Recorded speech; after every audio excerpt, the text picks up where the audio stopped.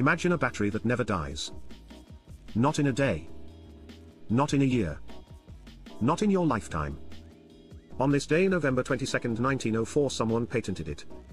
This forgotten invention was called an atomic battery, a device powered not by chemicals, but by the slow, steady decay of radioactive materials.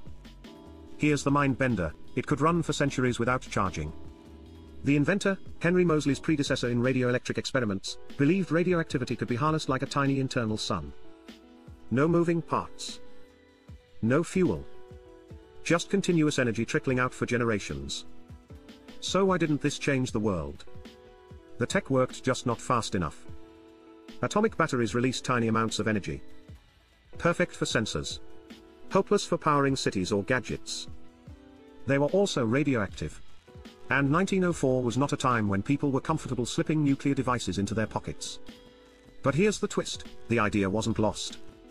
Today's deep space probes Voyager, Cassini, New Horizons run on modern descendants of this 1904 concept.